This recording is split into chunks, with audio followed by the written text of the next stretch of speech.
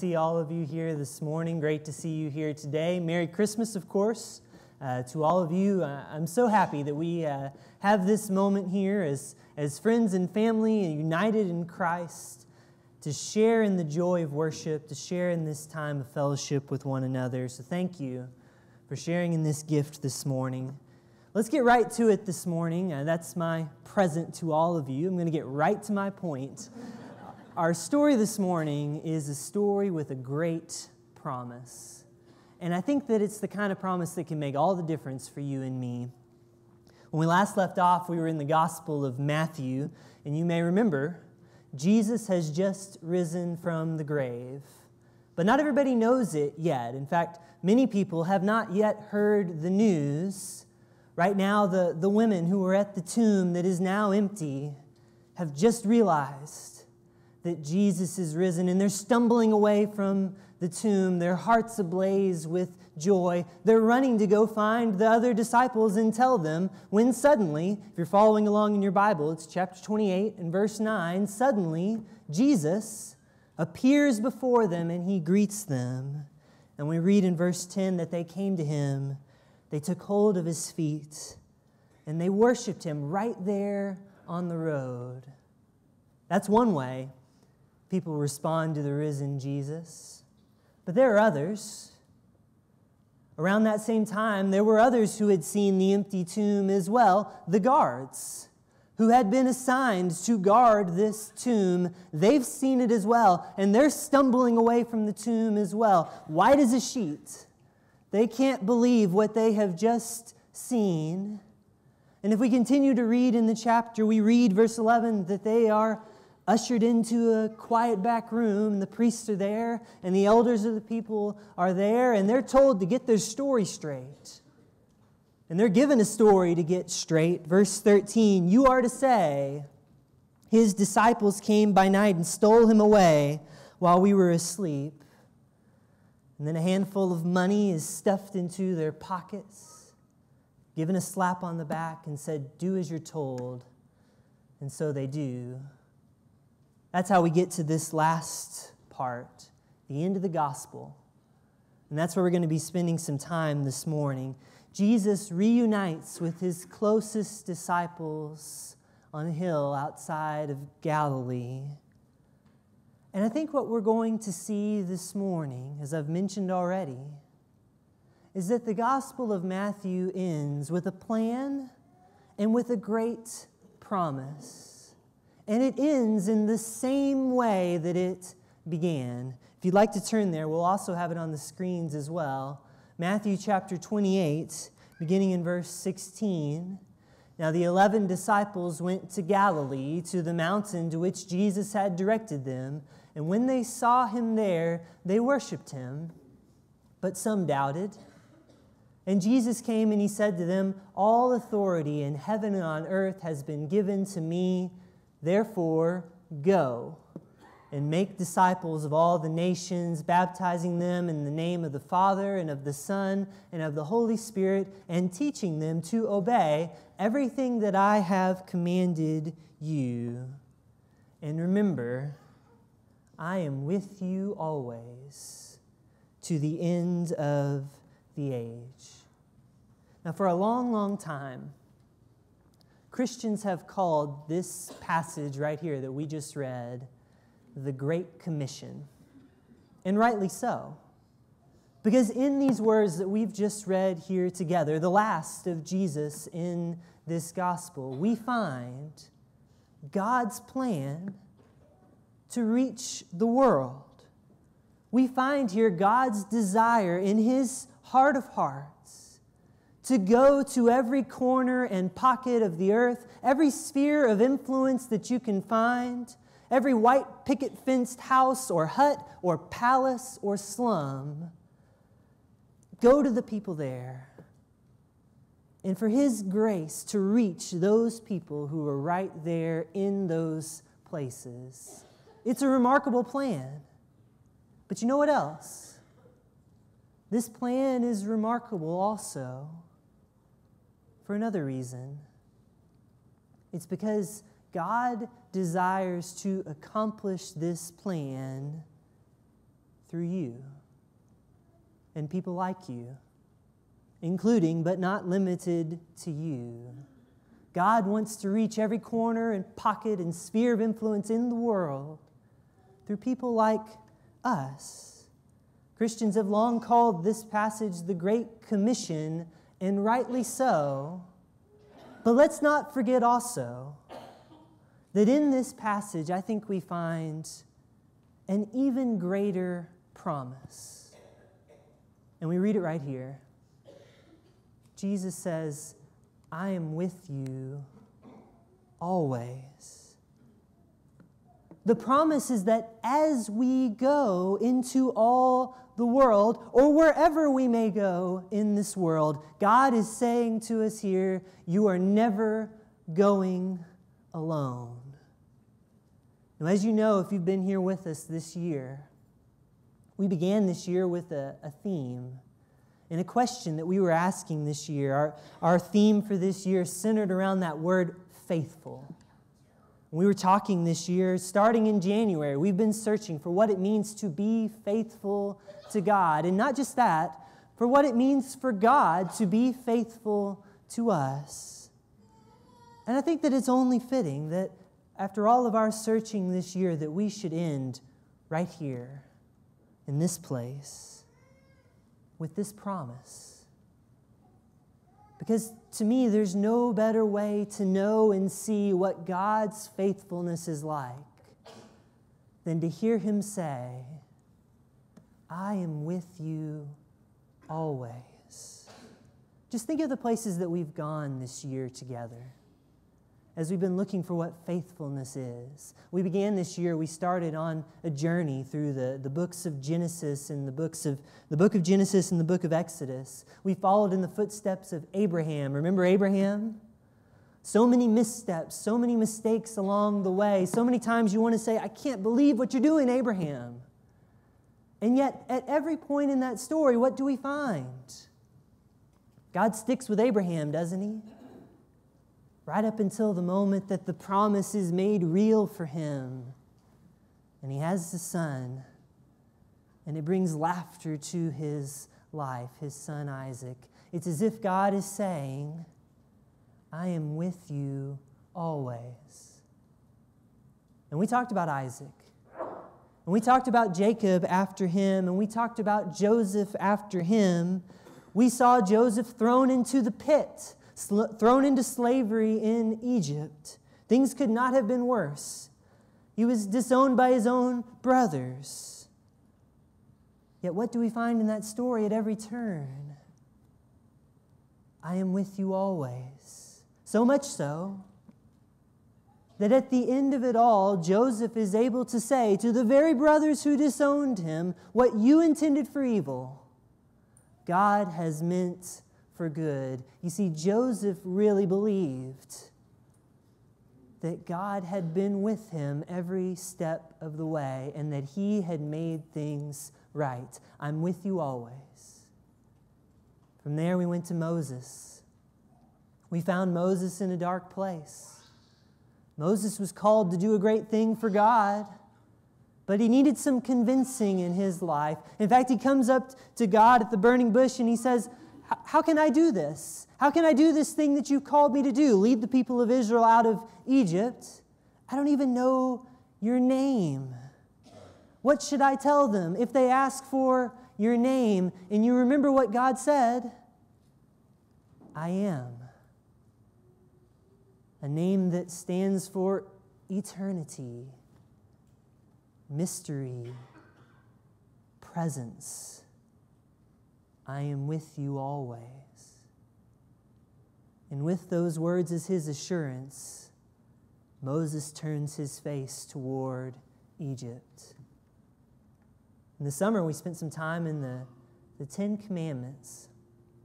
We were talking then about what it means for people who love God to be faithful to God's Word.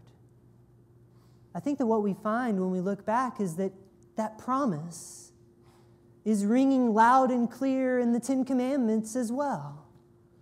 The whole point of God's law, right, is so that God's people can live in the presence of a holy God. God wanted his people with him so much that he gave them away. To be holy as your heavenly Father is holy, as Leviticus says. And so he gave them these words to follow. The law was meant to teach Israel how to be with God, because God wanted that so much. In September, we turned to the story of Ruth. You remember that? We saw the struggles that Ruth and her mother-in-law Naomi faced along the way, their grief, their poverty, struggles with racism, struggles with doubt, struggles with pain. It got so bad for Naomi at one point that she said, "Don't even call me Naomi anymore." That word means pleasant. Said, "Call me Mara," meaning bitter. She felt so alone. She thought that she had been forgotten. Yet what does that story teach us most of all? That even in those moments when we feel like we've been forgotten, God is still there saying to us, "I am with you always." And then this fall we came here to the Gospel of Matthew. We've been following in the footsteps of Jesus from his first breath until now. The grand reveal, Christ is risen. And when Christ utters his last words in this gospel, they bring us back to what we've been seeing all along, what we've been seeing from the beginning of the story, from Abraham and earlier still, and what we've been seeing from the beginning of Matthew's gospel. For when his mother Mary had been betrothed to Joseph, before they came together, she was found to be with child from the Holy Spirit, and her husband Joseph, being a just man and unwilling to put her to shame, resolved to divorce her quietly. You remember, we studied this story together. But as he considered these things, behold, an angel of the Lord appeared to him in a dream, saying, "Joseph, son of David, do not fear to take Mary as your wife, for that which is conceived in her is from the Holy Spirit. She will bear a son, and you will call his name Jesus, for he will save his people from their sins." Listen to this. All this took place to fulfill what the Lord had spoken by the prophet. "Behold, the virgin shall conceive and bear a son, and they shall call his name Emmanuel," which means God with us. From the first breath of this story to the last, this is a story that says to us, God is with us. We know what faithfulness is because God has shown it to us time and time again. He renews that promise again when we need it most. And if you hear nothing else this morning or remember nothing else from this series we've had together, I hope that you remember this, that we know God's faithfulness because He has had steadfast presence in our lives. And He promises to be near us when we need Him, nearest when we need Him most. The promise and plan of God have always been to be closer, to draw near, to bridge the gap, to walk alongside the people that He had created in love. And we know that God cared for us because He came close enough to touch.